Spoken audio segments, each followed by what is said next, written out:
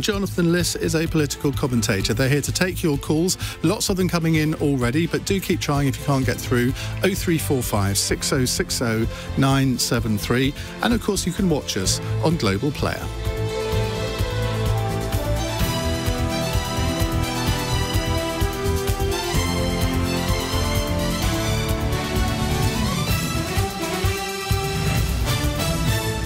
On your radio, on Global Player, and Play LBC. Leading Britain's conversation.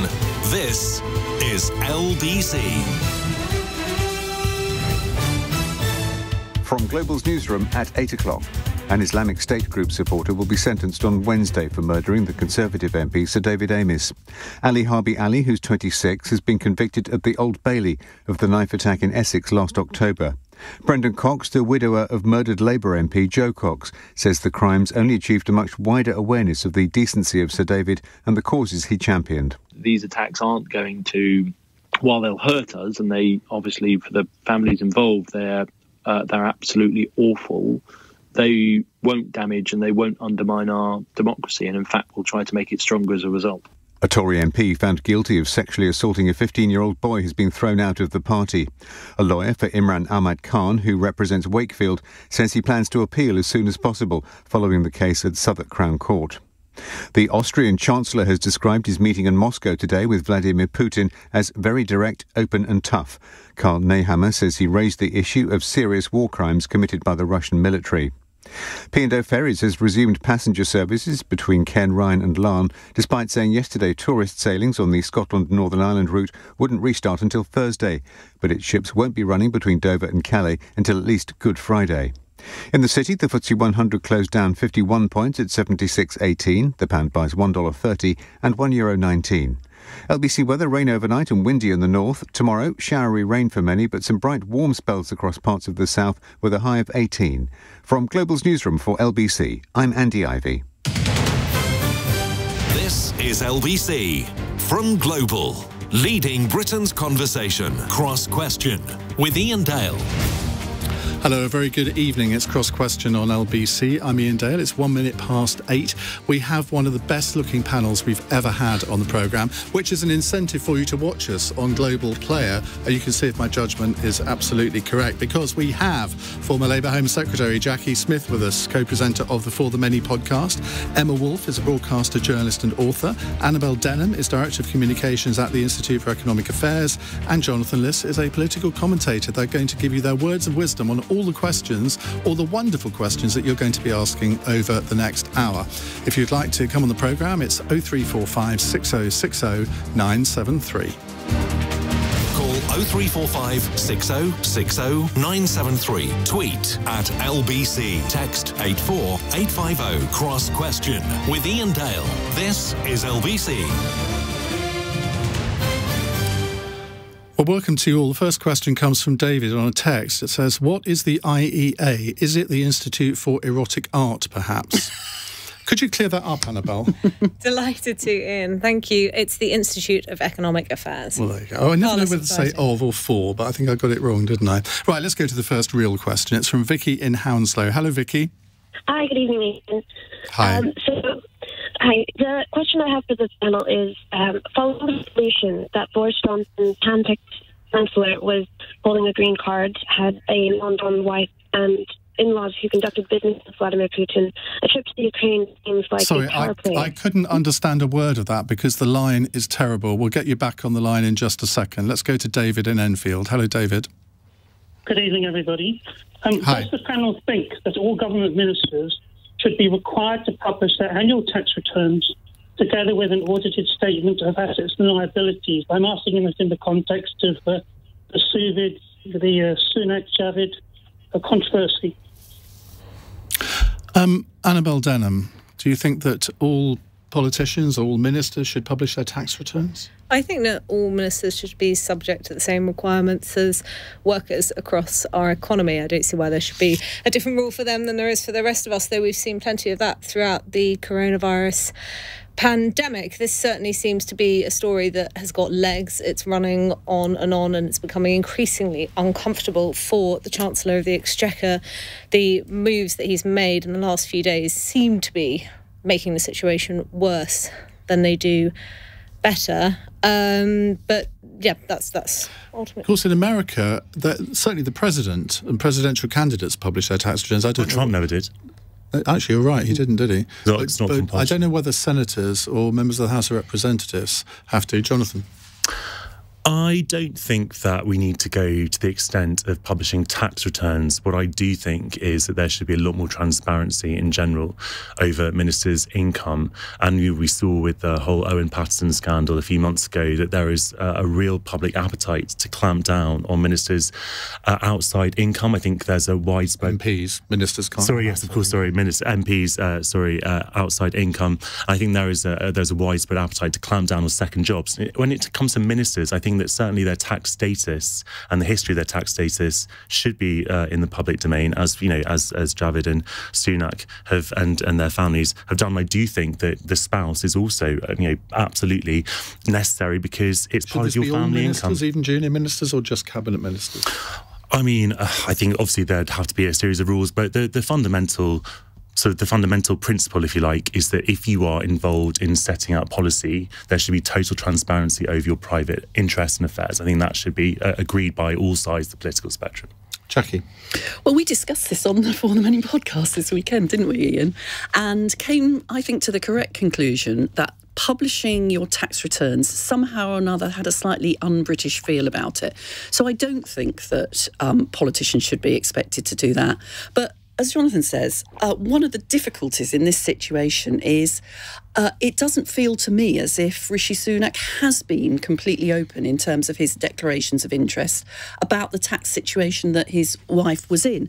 And if you're the Chancellor of the Exchequer and you are making decisions about non-dom status with respect to taxation, and it isn't clear to everybody who's scrutinising those decisions that your family will be benefiting potentially. But to be fair to him, he hasn't made any of those decisions, has he? No, but there's been no reforms that he's introduced. I think he put forward, as I understand it, he put forward as part of the finance bill proposals around non-dom status. And of course, that it's his job to make decisions about the tax treatment of those with a non-dom status. And because he chose to, he says, oh, well, I made all the declarations that I should have done.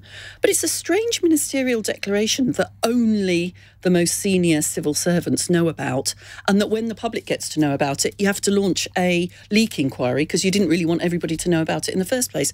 If you're declaring your interests, it's so that everybody can see that you're not acting in a way that benefits you or your family's interests, and he's failed that test. Emma Woolf. OK, let's be clear. He's done nothing illegal, but it's extremely ethically and morally dubious. It's extremely slippery behaviour that we've been seeing from Rishi Sunak. And I think his career is over. I don't think he's going to save his skin. Clearly knows he's done something not particularly to be proud of, because otherwise why would his wife have changed her mind? Why would he be? And is anyone else irritated out there that we are now going to be paying for Lord Geit's time and resources and expenses? Well, no doubt. What he's there for, to be well, honest. fine, but why is he being twiddling his thumbs? That's fine by me. He can twiddle his thumbs. Actually, at the moment, I don't think he is twiddling his thumbs. No, I think he's got quite a lot on his plate. But why is Rishi Sunak, nominating himself to be investigated by the independent ethics advisor at considerable expense to us to try and clear Rishi Sunak's name when it's his own family's affairs that we are... I mean, it's unprecedented for a Chancellor to be moving his belongings. I know he didn't live very much at number 11 anyway, but for his belongings to be moved out of number 11... I think he'll be in California, running Facebook very soon. I don't see him absolutely fighting with Nick Clegg. Absolutely fighting with Nick Clegg. He will never become Prime Minister now.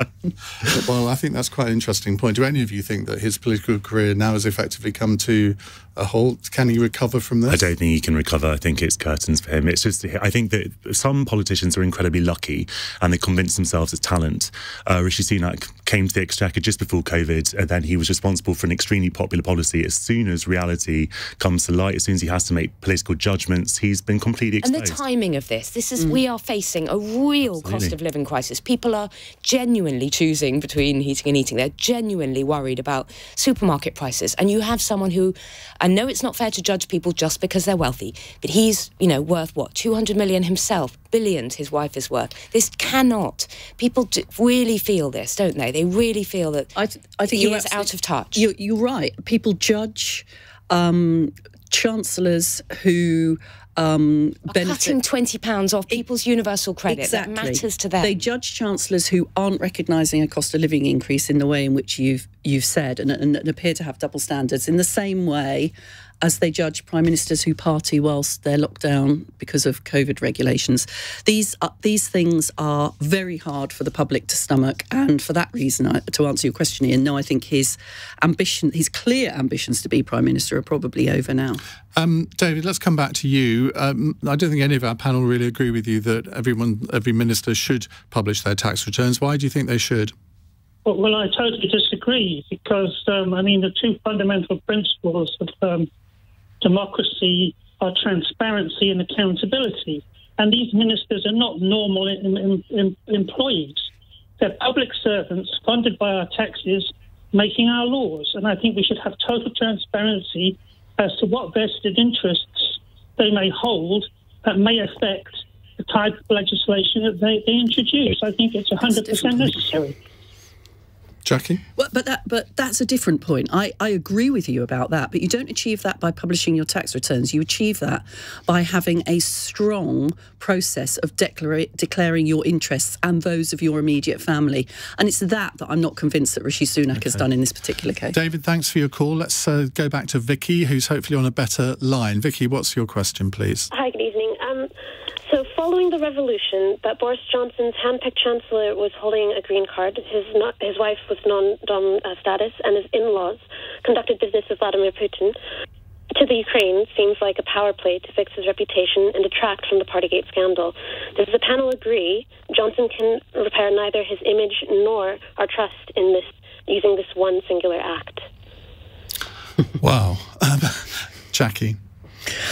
Well, to the first part of your question, Vicky, part of me thinks that the Prime Minister might actually be quite pleased that the shine has come off Rishi Sunak. I mean, there isn't even a question mark about whether or not the leak of his tax arrangements came from Number 10 in the first place. I didn't say it did, Iain. I just said there was a question mark about whether or not it did. I think on the second part of your question, no, I don't think the Prime Minister can escape the inevitable criticism that has arisen, that I think will continue to arise, about the leadership that he showed within Number 10 in respect to parties over the course of the COVID pandemic. I think he was right to go to Ukraine.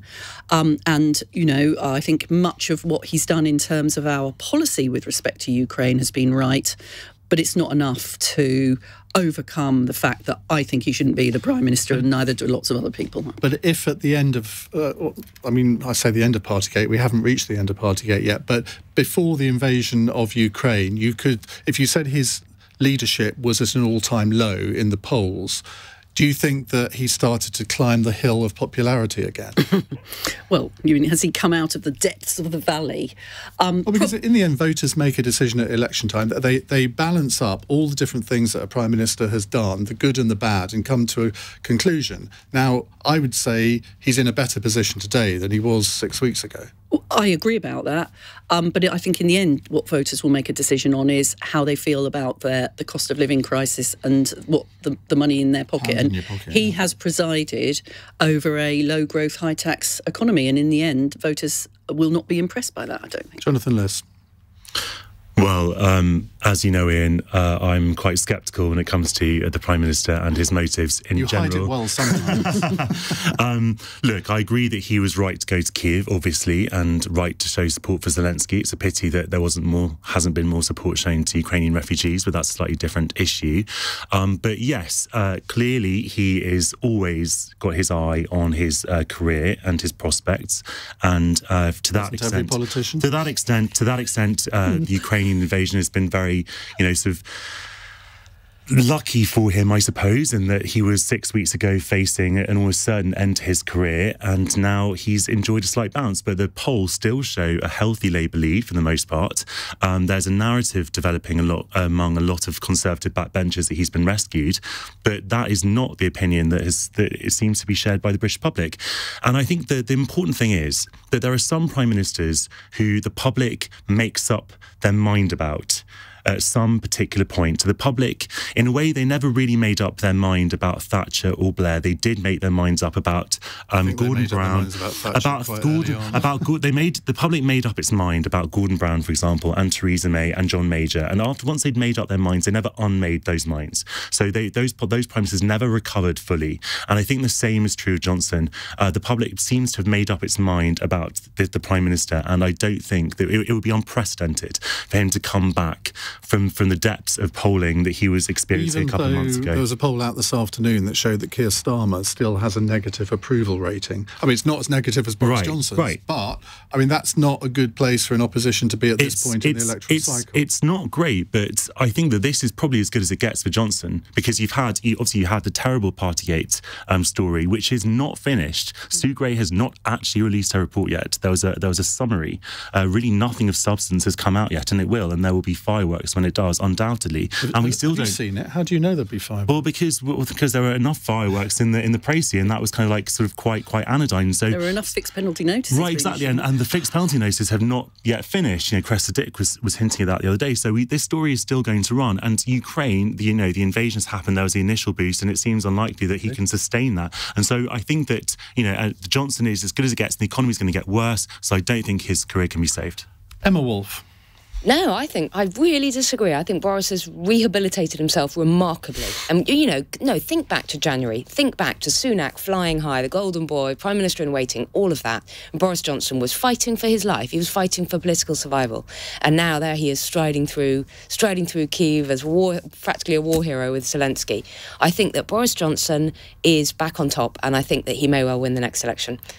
Well, he's had a good war, hasn't he? As they used to say. He hasn't been fighting a war. I mean, it's very easy to be a war leader when you're not actually at war. Thank you. I do understand that he was only there for half a day. Do you understand that? Hero, give them the tools and they can finish the job.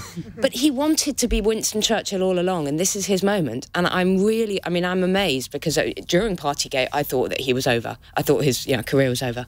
And I think that he has come back. And I think people don't care about Partygate now. The sense is not that people care about Partygate as much as they care about Sunak. I think it's a question of who he's redeeming himself to, because let's not forget 6 weeks ago we were talking about a leadership challenge. That looked like a very realistic prospect before Putin sent tanks into Ukraine. Now I think we need to look longer term past the May elections, in which the Conservatives may be decimated, to what's going to happen in 2024, which is the likely date of the next general election, if the 1p reduction in income tax that's scheduled for 2024 is anything to go by. And that will be a question, in my view at least, of how the cost of living crisis is going, how the NHS backlog is going. These are the issues that people care about. If they feel as though they are getting wealthier, that the sunlit uplands are somewhere on the horizon, then they will vote. Well, I think it's extremely unlikely. I agree with you, Ian. Then they will forget Partygate and vote on those issues, because fundamentally, I believe that it's still the economy stupid. It depends on how people feel about the prospects for the country, about the prospects for their own household finances. And if those are improving, then Boris Johnson will be redeemed regardless of Quick retort from you, Vicky. I do feel that as far as the lead up to all of these revolutions of his rise into seat, Boris Johnson's past reputation, even from when he was before Prime Minister, making the massive mistake of saying words that landed someone into an Iranian prison. This man has a track record of bad decisions and just deception all round. To then put him back into power following a massive just fail when it comes to finding sincerity in the way that he leads. It would just baffle me that we would just then succumb to another term with someone who cannot even, organise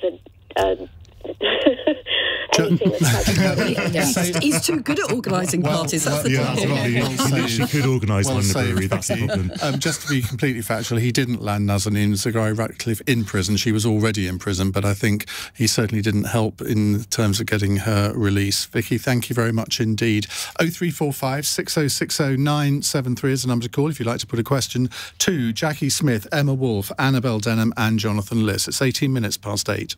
This is LBC.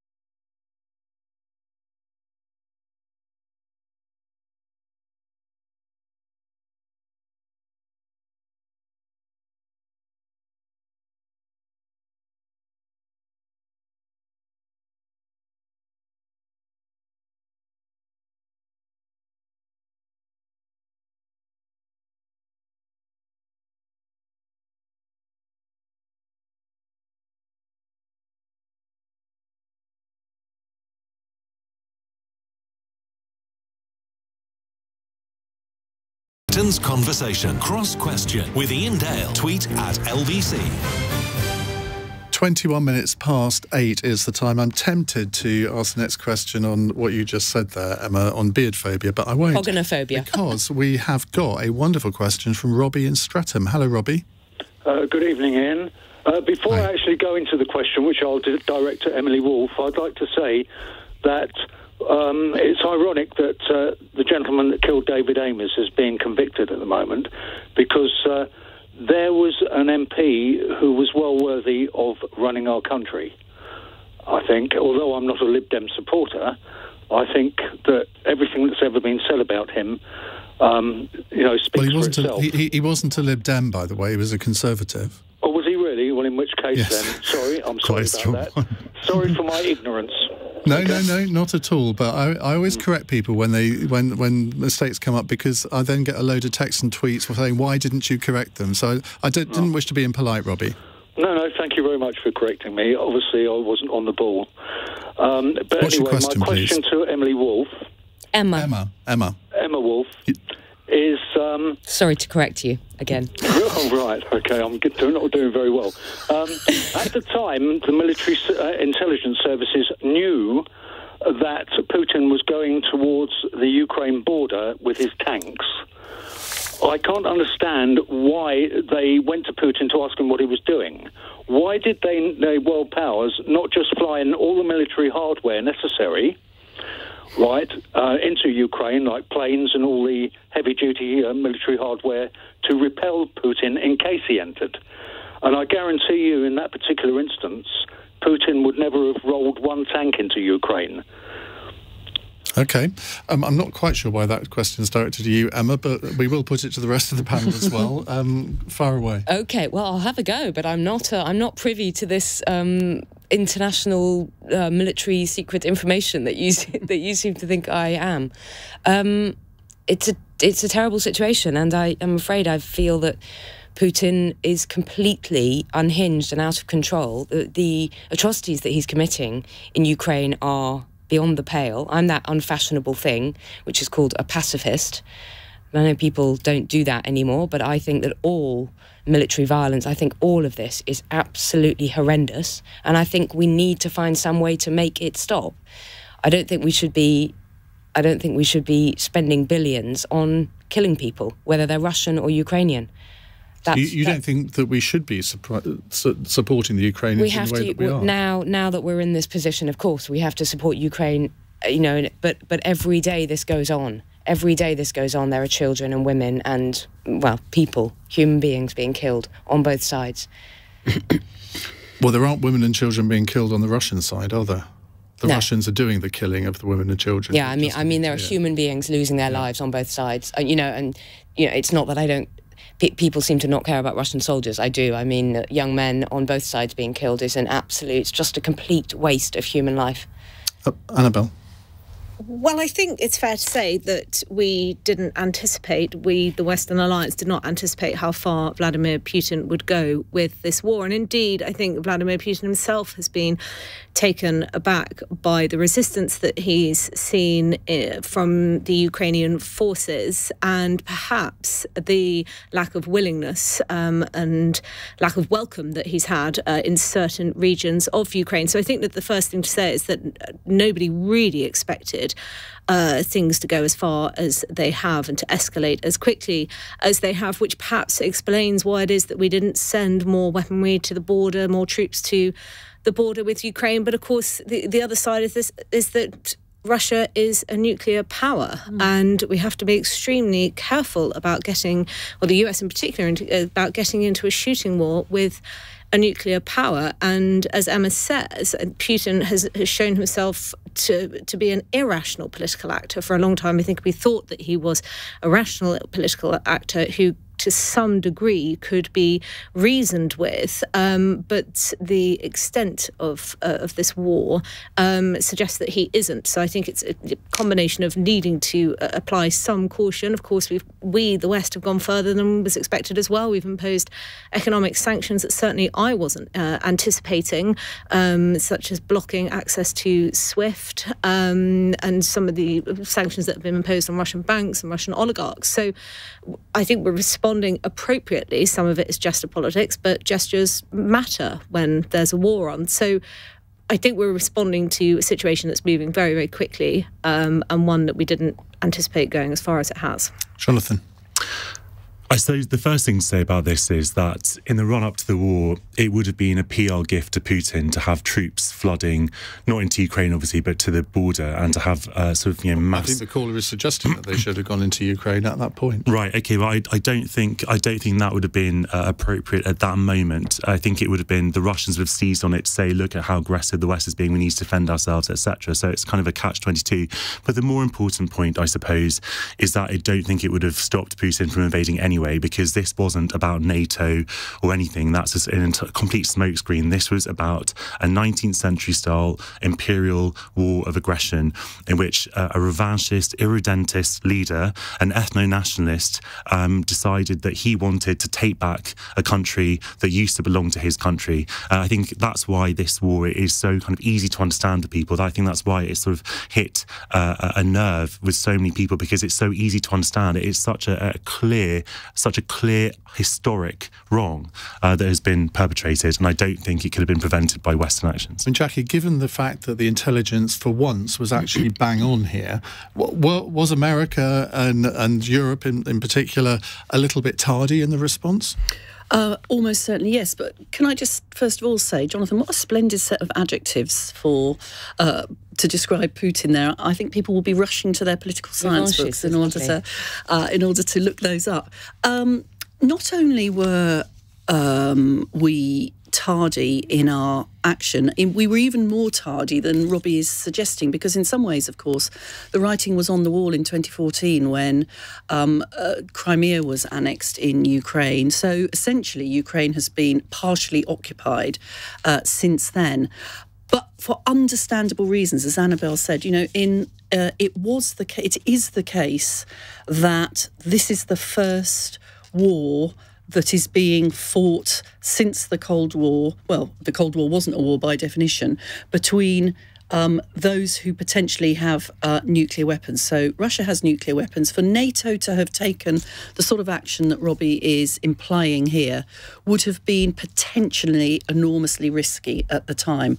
It's clear that something more should have happened than did, but I think it would have been incredibly dangerous to put NATO weapons so directly into Ukraine at the point at which Rob is suggesting. Do you think that's changed now, though, that we are now in a different ball game? Unfortunate turn of phrase, maybe, but we're in a different part of the conflict where, given we weren't, even if Russia had invaded, I think most of us thought they would behave like an invader would behave, rather than commit the kind of atrocious war crimes they have. Does that make any difference to what we should be doing now? Well, we also discussed this as well, didn't we, at the weekend, Ian? And because we have nothing better to do about weekends.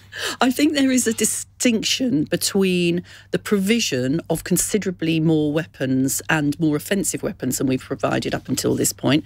And I think that's what we should be doing. I think it's interesting in Germany that you're seeing a little bit of a split, actually, between the Greens and Scholz, the Social Democrat leader, about the Germans also providing more weaponry. But that's a different kettle of fish to saying, let's say, we should be sending forces directly into Ukraine. But I think all of us have been horrified by the way in which Putin has wholly failed. I mean, in one way we shouldn't be, because he has always failed to recognise the rules of international law and the basic decency of the world order. And therefore needs to be stopped. More of your questions to come. 0345 6060 973. If you want to watch us, you can do so on Global Player. It's 8:30. Let's get the LBC News headlines with Andy Ivey. Essex police say the two unarmed officers who tackled the killer of Conservative MP Sir David Amess have been given a bravery award. Ali Harbi Ali has been found guilty at the Old Bailey of his murder last year and preparing for acts of terrorism. The Wakefield MP Imran Ahmad Khan has been expelled from the Conservative Party after he was convicted of sexually assaulting a teenage boy. The victim, who's now 29, was forced to drink alcohol at a house in Staffordshire before he was attacked in 2008. Austria's Chancellor has become the first EU leader to meet the President of Russia since Russia launched its invasion of Ukraine in February. Karl Nehammer says the talks didn't leave him optimistic, and an offensive in eastern Ukraine is evidently being prepared on a massive scale. LBC weather: rain overnight and windy in the north. Tomorrow, showery rain for many, but some bright warm spells across parts of the south, a high of 18 degrees. This is LBC. Watching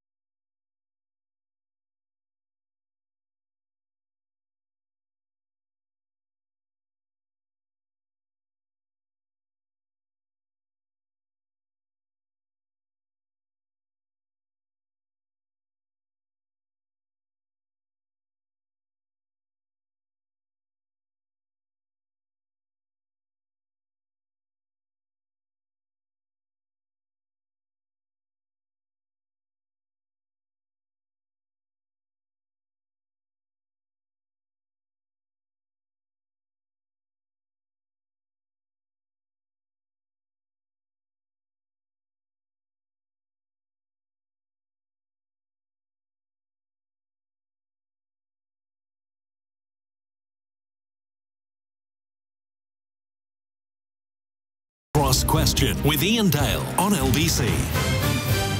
8:33 on Cross Question. Jacqui Smith is here. Emma Woolf, broadcaster, journalist and author. Annabel Denham, Director of Communications at the IEA, and political commentator Jonathan Liss. Did you like how I assumed that everyone would know who you were without telling them who you were? Yes, thanks. Right, let's go to our next question. It's Khaled in Wimbledon. Hello, Khaled. Good evening, Ian, and good evening, panel. Hi. If a by-election is held in the constituency of Wakefield, which is Red Wall, and the Conservatives were to lose, would that mean it's toast for Boris Johnson's premiership? Now, the context for this is that a sitting Conservative MP has been found guilty of sexually assaulting a 15-year-old today at Southwark Crown Court. Now, he's appealing that, so let's all be mindful of that, I guess. But if he is sentenced to a prison sentence, and the judge has warned that he might well be, that would cause a by-election. Now, single by-elections, Jonathan Liss, actually don't mean an awful lot, do they? I think some of them can be more important than others, obviously, and this one, if it does take place, will be what we might call box office, because it's so much will hinge on it for both main leaders. If Boris Johnson loses this, it is going to take him right back to where he was a couple of months ago with a lot of MPs, because let's not forget that Tory MPs are entirely ruthless in their calculations. They will keep Boris Johnson if they think he can possibly keep their seats for them.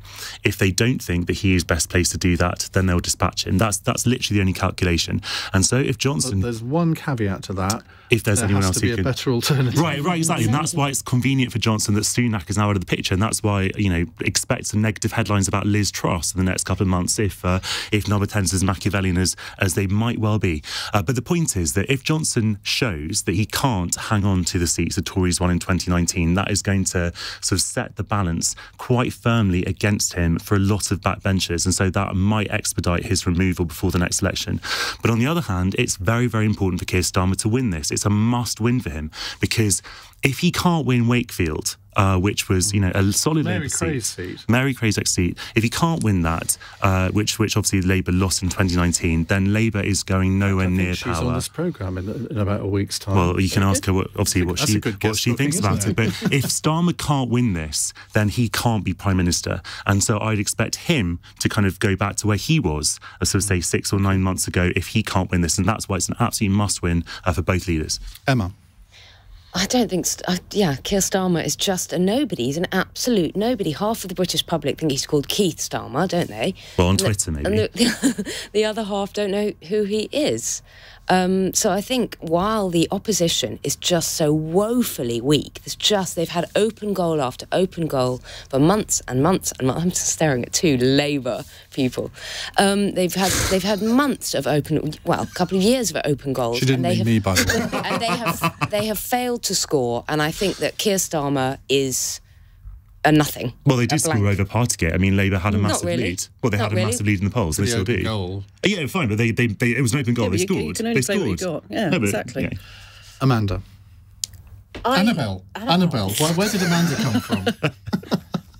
I knew he did respond. I don't know which is more worrying, actually.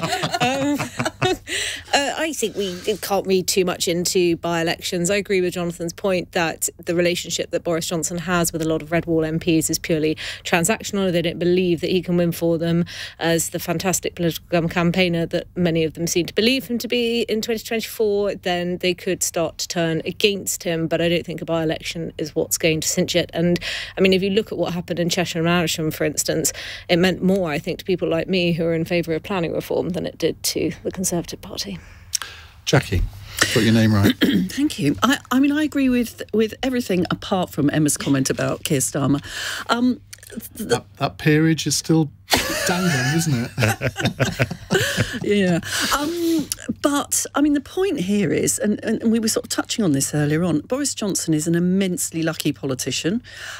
Even were there to be a by-election loss, I'm not sure it would be the end of him. And equally, Keir Starmer has been a very unlucky politician. Let's not forget, it was pretty difficult to be the leader of the opposition during the course of the pandemic. Just as the pandemic was ending and Labour was beginning to set their stall out and Keir Starmer was getting a bit more recognition, we then find ourselves in a position where the war in Ukraine starts. And on the whole, rightly, I think, the opposition have tended to lay off the Prime Minister whilst that's been happening. So what would you rather have, a lucky politician or an unlucky politician? Because going into an election, lucky politicians often do rather well. I'd rather have a lucky Labour politician if that's on the table. Well, everyone's luck runs out on the end, and you know that. Yeah, you read your Greek tragedy. Who was it who said nothing is forever? No, let's leave that one. Right, Khalid, thank you very much for your question. Let's move on to Annie in Carnforth. Hello, Annie. Hello, Ian and panel. Hi. Hi. Me and my partner are disabled pensioners, and today our pensions and disability benefits went up by 3.1%, and inflation is at 6.2% and forecast to go up to 9 or 10% later on in the year. And the Tories promised in their manifesto that they would keep the triple lock on pensions, which they've ditched this year. Do the panel think that the government are doing enough to help people with the cost of living crisis? Annabel.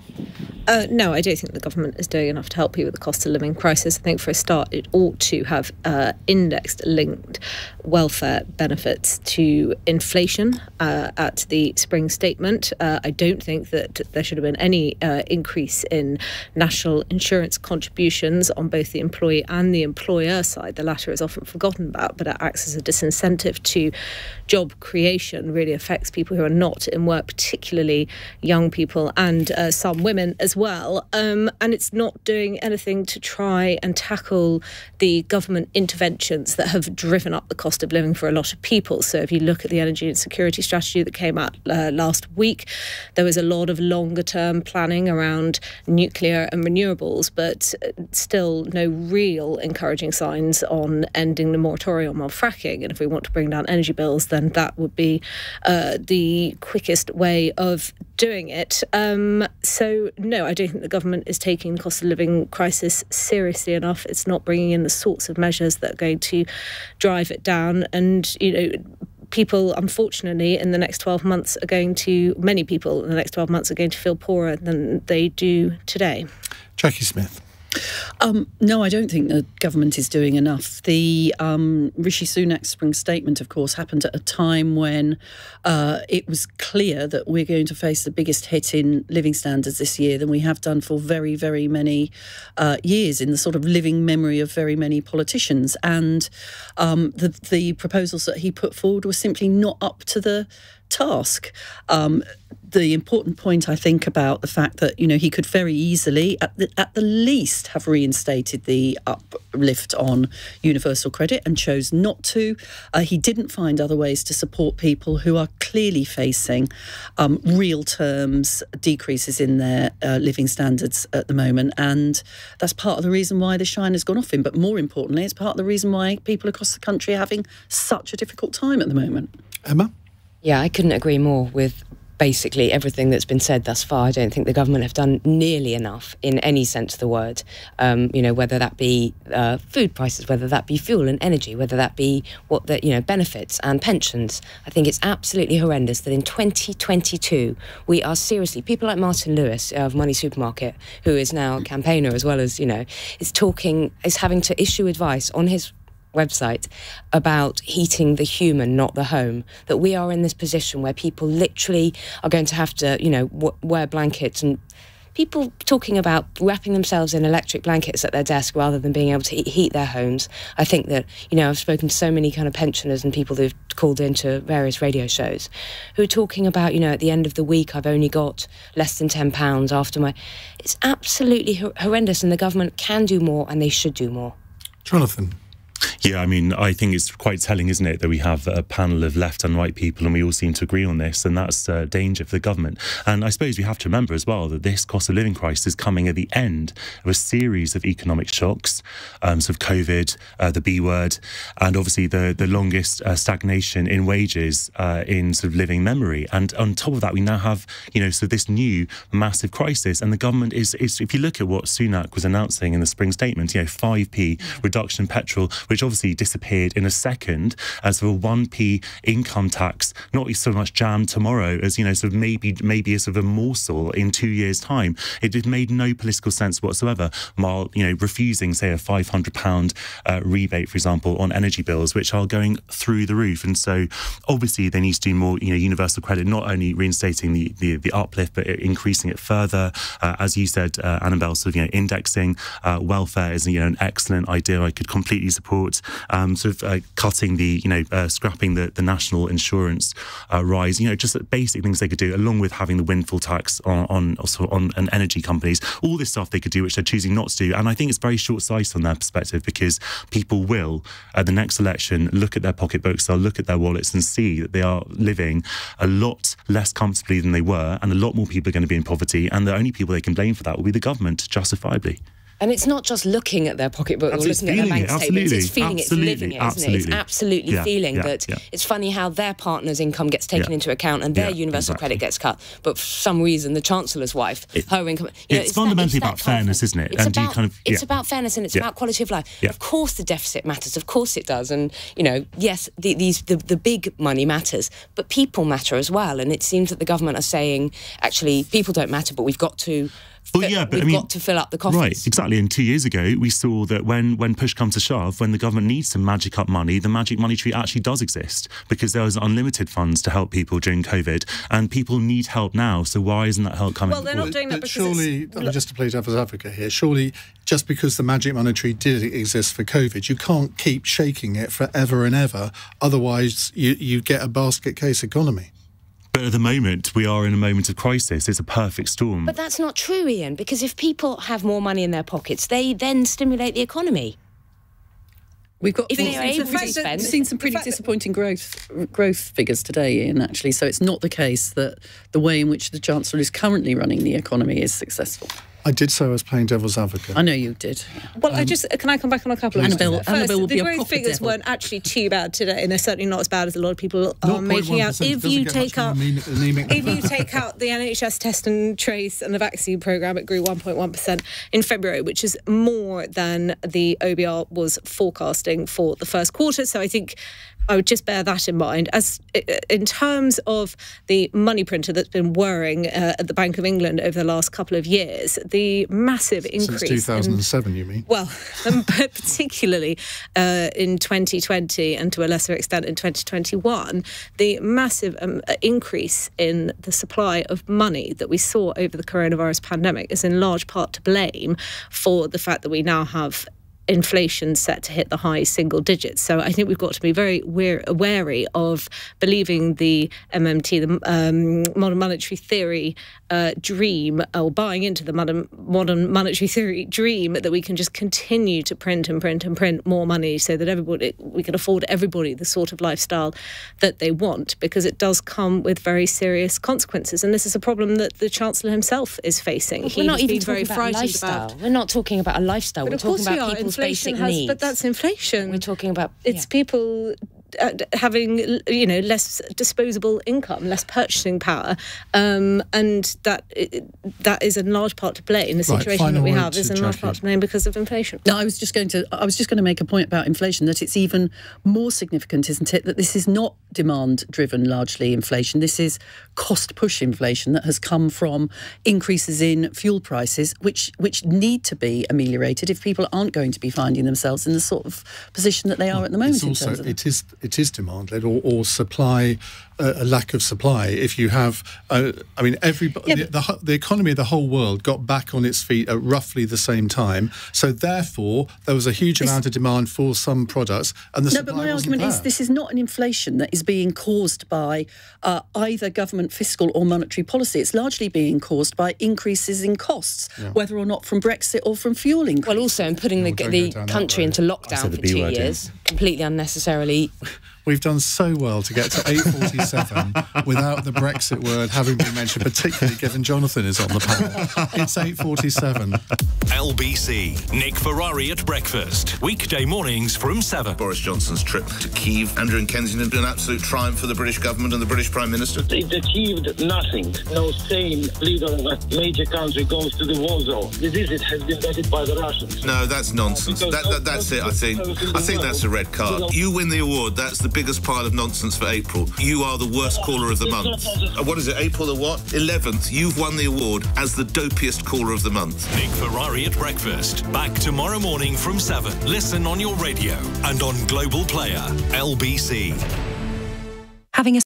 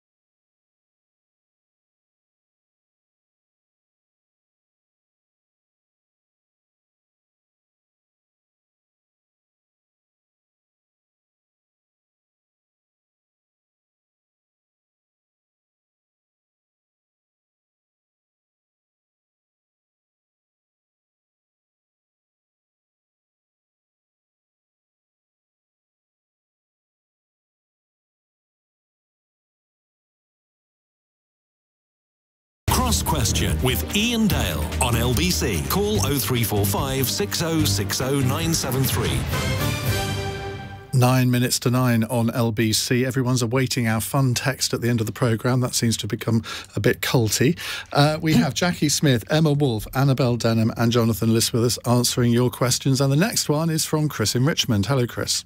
Good evening, Ian. Good evening, panel. Should we be concerned if Marine Le Pen becomes Madame le Président in a couple of weeks' time? Emma. I think we should be concerned, yeah. Obviously, I think Macron should be even more concerned about his disaster yesterday. I think there's a real sense of anger and betrayal and dissatisfaction and alienation amongst the French people. And they protest properly, they do it properly. They're not going to take this lying down. I think Marine Le Pen should be pretty happy with her performance thus far. Probably she won't make it, but I think that already she's had a huge surge in the polls, and it's already a victory for her.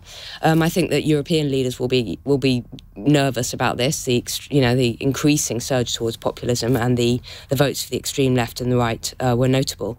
But I think this is a profound rejection of what Macron stands for, and he came to power promising to do things differently, and instead we have just exactly the same. I think French people feel they have just more of the sort of Élysée elitism. Jacqui, you were very enamoured with Emmanuel Macron, but slightly less so nowadays, I feel. Slightly less. I mean, clearly I would have voted for him had I been in France. And Emma, it's not true to say that what happened to him yesterday was a disaster. In fact, he had the best performance of an incumbent president since Mitterrand in 1988. So, and I suspect will win in a fortnight when the second round arrives. But to answer the question, yes, I think it would be a disaster if Marine Le Pen became the next French president. It would turn France into an insular, unwelcoming, backward country, and not one that I would want to be living next to. Jonathan. I'm no fan of Macron, but I think he actually did quite well yesterday, considering he kind of increased his first round percentage from 5 years ago. I think there are a lot of things to say about the election. It's obviously very worrying that 30% of the population voted for far-right candidates. That's horrifying. It's extremely concerning for centre-left and centre-right parties that, the Gaullists and the Socialists, who polled over 50% a few years ago, now polled 7% between them. That is extraordinary as well. What it means for centre-left and centre-right parties in Europe. But I think that Macron will win it, but by a much slimmer majority than he did 5 years ago, and that's very concerning about the direction that France is taking. Yes, we would be extremely concerned if Marine Le Pen won. It would be on a European equivalent of Trump winning the 2016 US election, which was obviously horrifying in lots of ways and did, sort of cause several earthquakes for the next 4 years. So that would be awful for France and awful for Europe. And so, I don't like Macron as a politician. I don't like his policies. I don't like his style or manner. But clearly, he needs to win, and Europe should get behind him, and he does. But I don't think there's anything to celebrate in this election. Annabel. Yes, really echo what everybody else has said there. It would be alarming if Marine Le Pen won this election. She is isolationist, she's protectionist, she's described as far right, but actually that's quite an unhelpful description of her. If you look at a lot of her economic policies, actually as it happens, I think that a lot of what Macron did for the French economy has been quite good, which is why its GDP is now just edged over pre-pandemic levels.